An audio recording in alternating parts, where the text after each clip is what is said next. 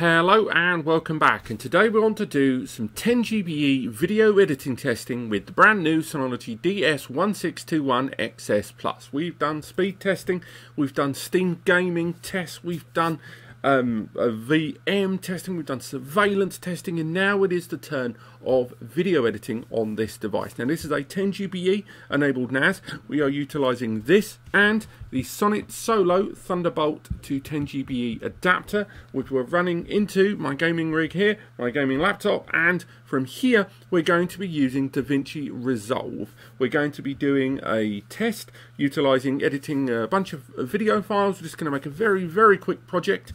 We're then going to time how long it takes the laptop with a single NVMe SSD inside to complete the action, and then we're going to replicate the same video editing process, but this time with all of the exact same files, not cached, but living on the NAS over 10 GBE. And we're going to see if they take exactly the same amount of time or if one is quicker than the other. So let's make our way to the screen where I'm going to explain the setup a little bit more, and then go ahead and live edit a bunch of videos there for you, and then show you just how long it's going to take. Let's make our way to the screen.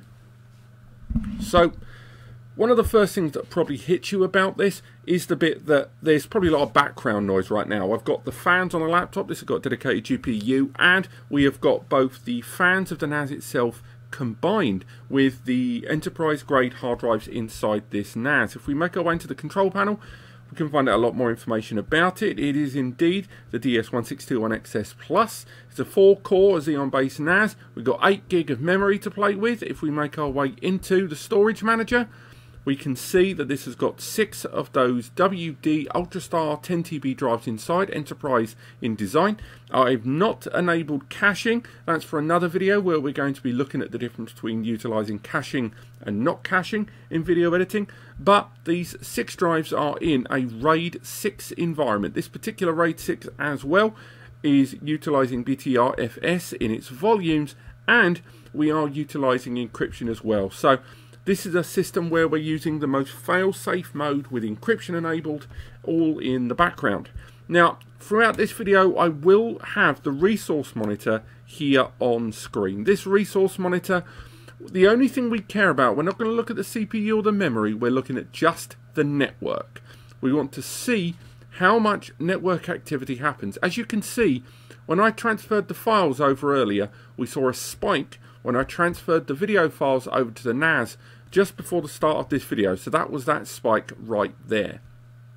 On top of that, if we go into the network monitor here, so we go back into the control panel, and from there go into the network option, we can see in the network interfaces that we are connected via 10 GBE right there.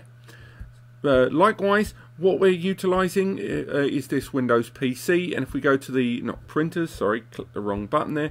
If we go into the network connections, we can see the Solo 10G Thunderbolt to 10G adapter, and if we go into a little bit further, we're able to see that it is indeed that connection that we're running on, right the way down to the IP. If we go to the status, we get more information about it, and we can see all of that information there, the IP protocol there that we're on, and the IP protocol of that NAS. So yes, we are connected on all of those bells and whistles. We're connected via 10 GBE on that connection. There's all the data being sent and received.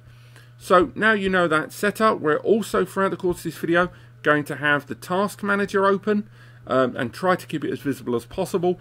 And what we want to see is how much of the following is used. Firstly, we want to see that Ethernet connection during the Resolve video editing on the NAS. This will spike alarmingly, but disks D and C will be very small. C will occasionally get touched on because I am using screen recording software, so that will make a difference as it writes to the NVMe for the video that I'm recording that you're watching, but the video editing on the NAS should see the Ethernet doing all of the work. The video editing I'm using is using the embedded graphics on the CPU, which leaves the GPU to hopefully handle all of the video editing. And finally, as we go through this, as mentioned, we are going to use Davinci Resolve. So if we open up that program now, and we're going to do a completely fresh project, And this video editing is just going to be utilizing some of my back catalogue of videos. They're all either 1080p at 60 frames per second or 40k at 30 frames per second. So we are going to be dealing with big files. You're probably hearing the fan there start to jump up a little bit as we're doing more activities. I'm just going to double check. Going ahead. Yep, we're not going to be running on CDA mode, so we'll be using OpenCL, which will mean we are using the same graphics. So we're going to go ahead and go for a new project. We're just going to call it local test. And it's going to be very straightforward indeed. Now, as we go through this, I am going to try to keep this window minimized like so. This means that you should hopefully be able to make out at least some of the information all on the one screen. I can't create a smaller window with Davinci than what you're seeing here. So let's go ahead and start adding media to our media pool on this device. So first thing we're going to utilize, we're not going to use the NAS for the first range of testing. We're just going to go straight into the C drive, and we want to be able to find our footage that we're going to be utilizing. So it will be on the desktop.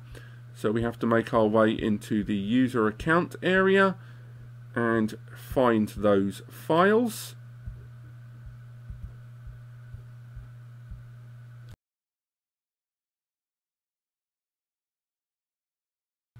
Right, so I've put forward a very quick project, as you can see here. It's only a few minutes long, and it's effectively the 4K snippets of one of my cats and a camera on the sideline. So again, we can go ahead and click play, and it will run there in the background.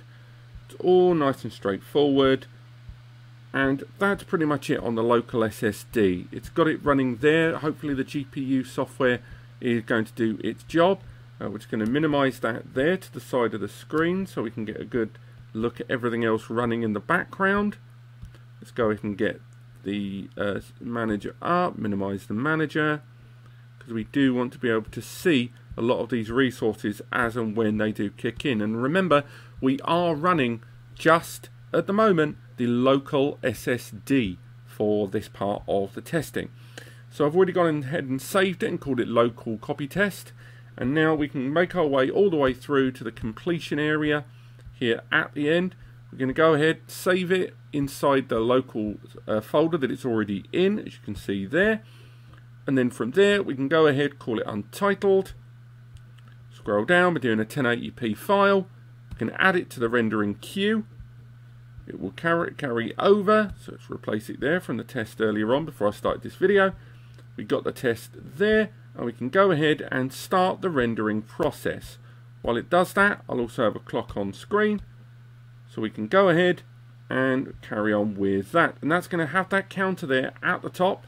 And what I'm going to do now is leave the screen recording there in the background, completing our file, to see how long it takes. At the moment it's stipulating it's going to be around 12 to 13 minutes, but it'll be interesting to see just how quick it is. And remember, this is utilizing 4K videos, all of which are running together. It's going to be a few minutes long, and this is running on the local system. So if we move that slightly across there, you can see that all of the files we're using are inherently internal files, and it's editing them all directly from the cache. You can see where a lot of memory being utilized there. And we can also see that we're using the embedded graphics, not the graphics card. So we can leave all that running there in the background, and we'll keep an eye on the NAS to make sure that none of that data is utilized as well. So let's fast forward to the completion of this test.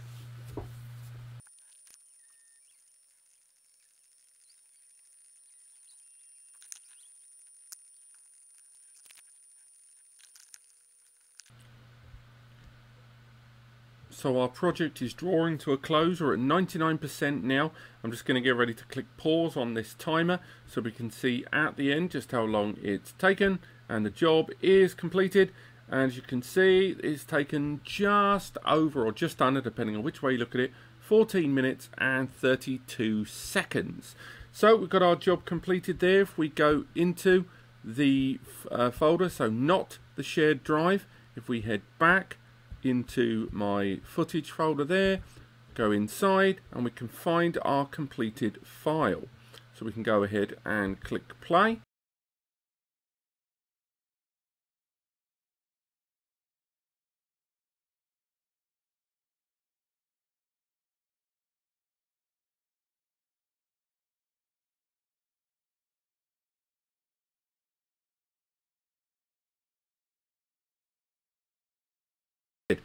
So what we're going to do now is we're going to click save.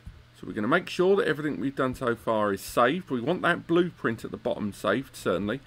Then we're going to exit the Davinci program. And then we're going to delete all of these test files on our local machine. We're going to go ahead there. We're going to delete them from the main system. So they're all gone now. Going to bring that folder back.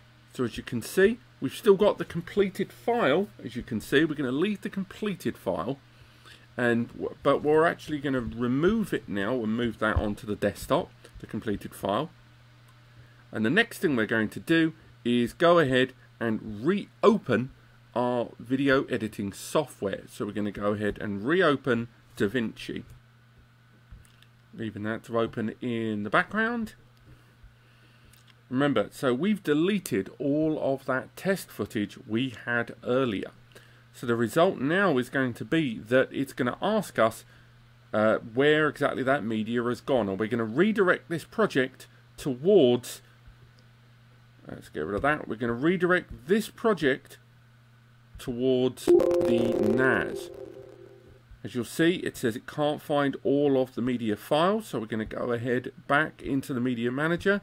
And we're going to re-find these files.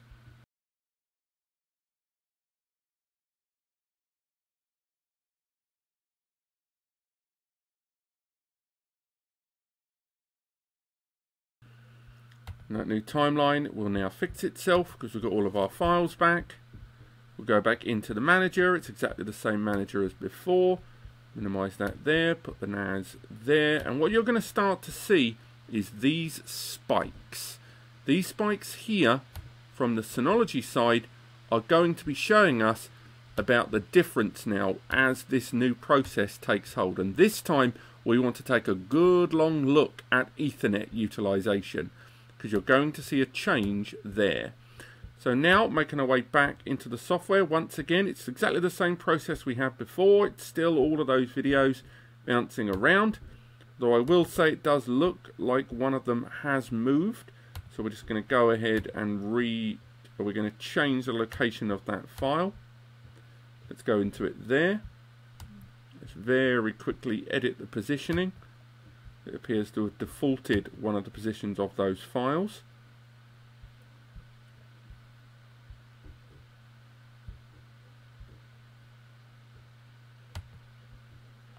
I'm going to edit the positioning of that one.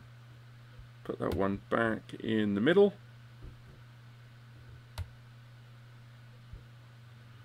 Pop that one there.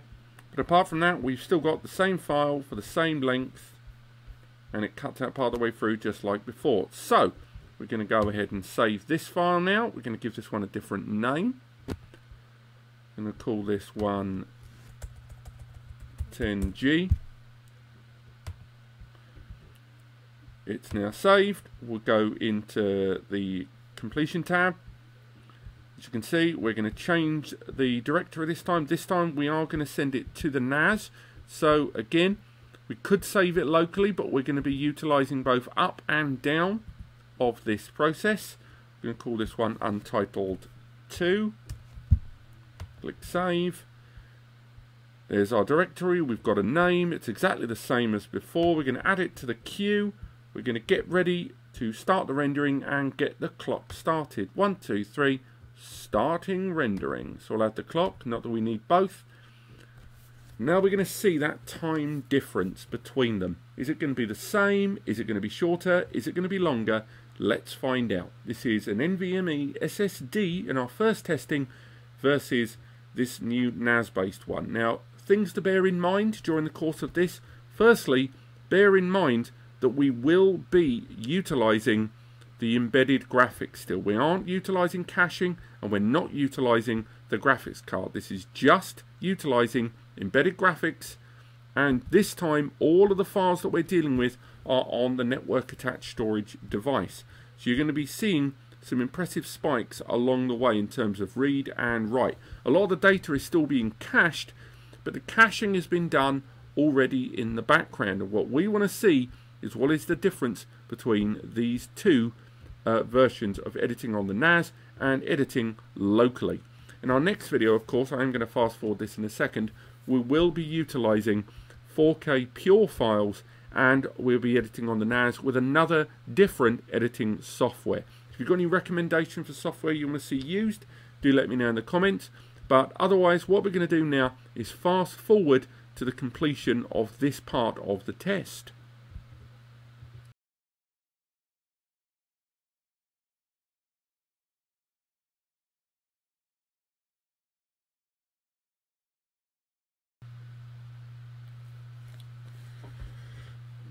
And now it is drawing to a close, and as we can see, the time it's taken is largely identical to that, for the most part, to that we saw of using the localized NVMe. We're seeing a great deal more network traffic, as I'm sure you can imagine, but as you see, the time is pretty much identical across both of them. We saw memory utilization dip a tiniest bit, but for the most part it was exactly what we expected in this editing. So let's go ahead and just quickly click save there, make sure the file has completed. I'm going to click save on that, and in our next tests we will be looking at 4K utilizing the GPU. So again, as we see, it's completely empty there. We can go ahead and make our way into the network drive, go into video editing, minimize that window there. There's our untitled file from earlier on, the one that we did on a local PC, and there is Untitled 2, the file we've just created. So as we can see, put them side by side, both quite large files. They've both generated 11.9 gigabytes of data each, so it has created quite a large file there. If we go into details, we can find out more information about it. You can see it's a big old file that we created on both of them. That one's on the local, that on the NAS, and there you have it. This has been our video editing test of 1080p output. In our next video, as mentioned, we are going to be utilizing that NVIDIA GeForce graphics card this time, and when we do that we will be outputting to 4K both locally and then on the NAS.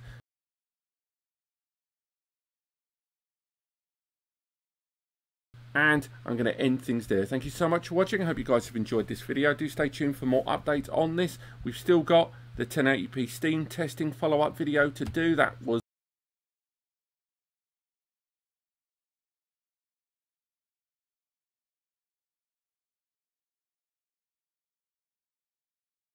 hopefully that is live. If not, it will be soon, and I'll just get ready now to line up for the 4K video editing test video. Thank you so much for watching. Click like if you enjoyed it, click subscribe to learn more, and I will see you next time.